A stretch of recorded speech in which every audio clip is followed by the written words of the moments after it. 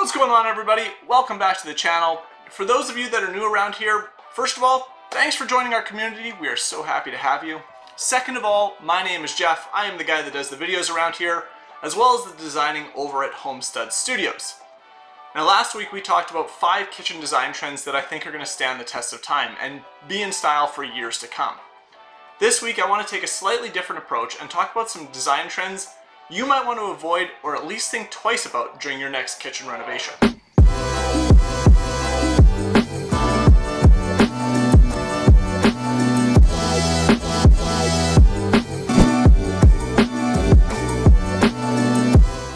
Alrighty, I want to dive right into one of those hot button trends that we are seeing all over the place right now: open shelving. I mean, honestly, is there a more controversial kitchen design trend than open shelving? And I can't make this list without including it. And there's probably some lists out there that say open shelving is a must-have in current kitchen design. But that is the beauty of open shelving. It is just a polarizing topic when it comes to kitchen design. Alrighty, so here's my take. Open shelving is great, asterisk, if it serves a purpose other than holding our everyday dishware. Who wants to grab a bowl or a plate every single time and have to wash it every single time before they can use it because it's covered in dust or grease or you name it?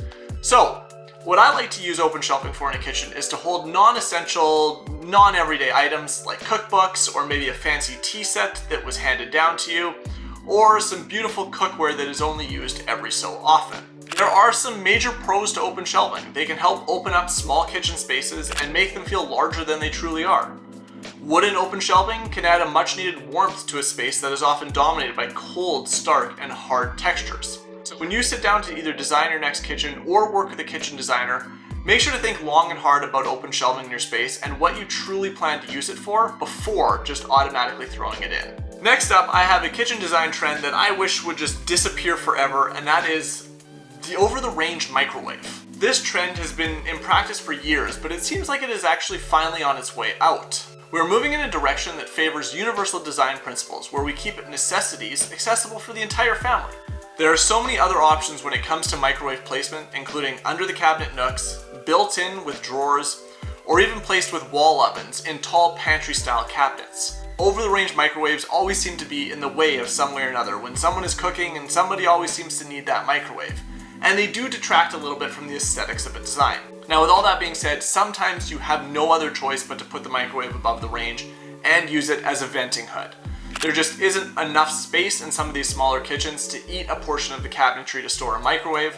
Now, in some regards, I would say go without a microwave if you can handle that, but for many of us who can't, it is the last resort, and sometimes we do have to put it above that range. Alrighty, number 3, pot racks. I get it. You want to show off those fancy pots. Hey, no, I really don't. I will never understand this one. Why do we want to hang pots in our kitchens?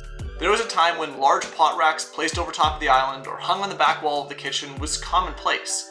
But thankfully, we are moving far away from that place. Today's trend is to stash our pots and pans neatly away in a cabinet or a drawer below the countertops.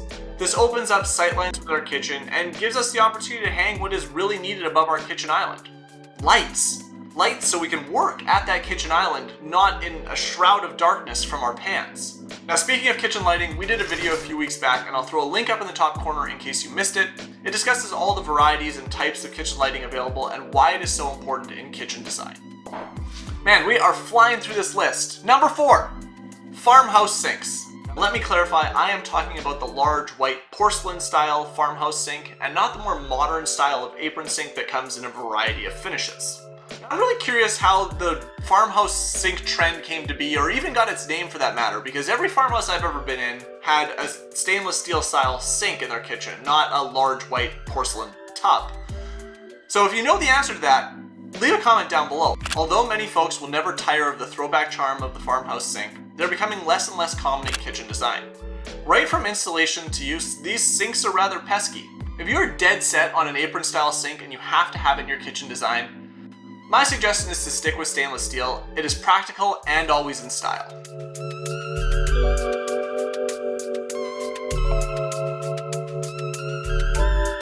Number 5 continues with that old style, vintage style design, which is bright, bold appliances. The bright red or teal or yellow mini refrigerator tucked in the corner of your kitchen might look really cute and cool right now, but are you still gonna love it 5 years down the line? And even more so, is it actually functional when it comes to working and preparing a meal in your kitchen?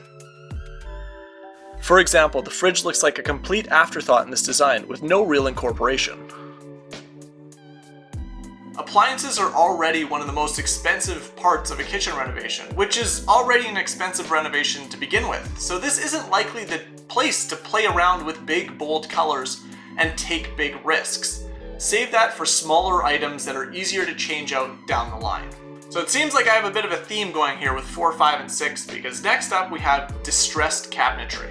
Distress this, distress that, it's everywhere these days. It's an old piece of furniture painted with chalk paint and sanded down to reveal some of that wooden patina underneath and give it an aged, old look. And this style has crept its way into our kitchen cabinets. Unless you are truly after that rustic feel in your kitchen, avoid this look when it comes to your kitchen cabinets. Instead, opt for a single, small, standalone piece of furniture that can bring some of that rustic charm to your space without it becoming completely overwhelming.